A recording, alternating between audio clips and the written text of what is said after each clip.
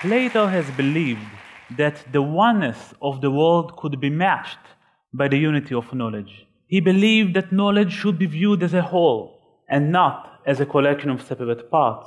I was born and raised in Israel, at the city of Jerusalem. It was an amazing experience growing up surrounded with so much history and such a great variety of cultures.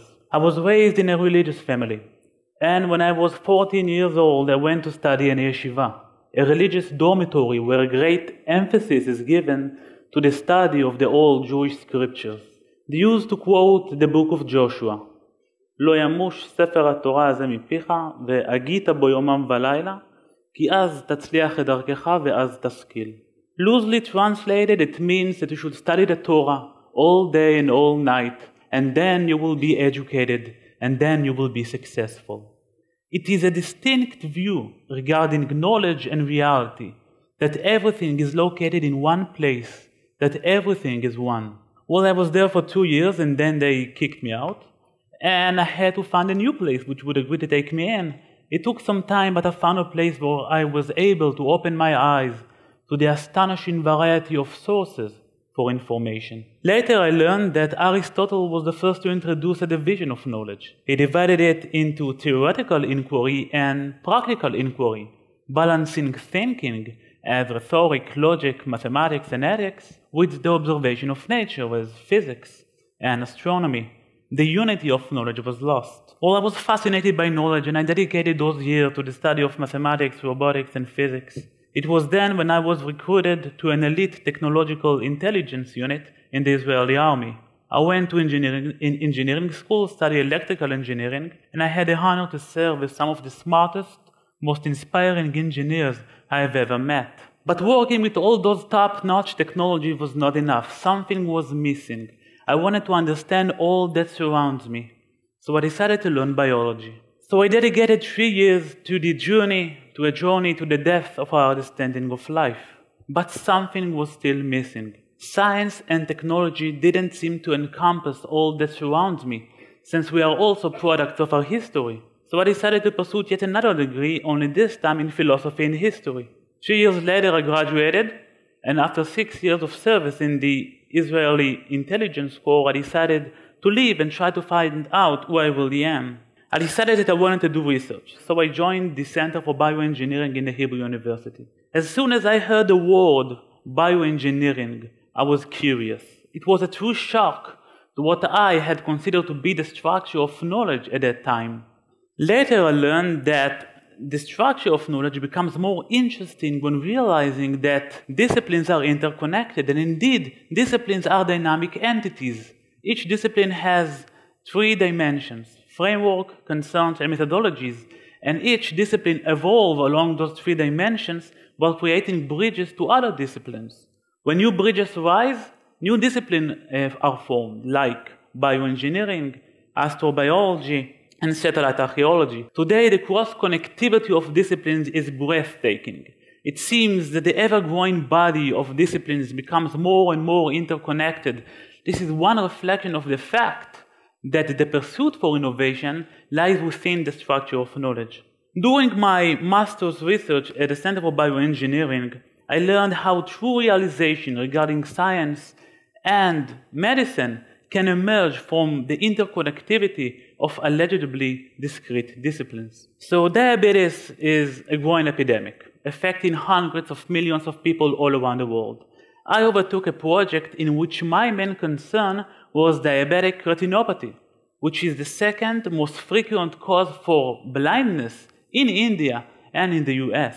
The disease is basically defined by microaneurysms, local expansions of capillaries in the retina that disturb the hemodynamic forces inside the capillaries, leading to cell dysfunction, leakage, and rupture. Leaked blood in the retina can cause black spots in the vision field, which can slowly progresses into total blindness. So we developed a mathematical model that described those microaneurysms, and we used this model in order to define a critical threshold for the treatment of microaneurysms using laser ablation. So what we had done is we used mathematical models to derive the dimensionless behavior of the problem.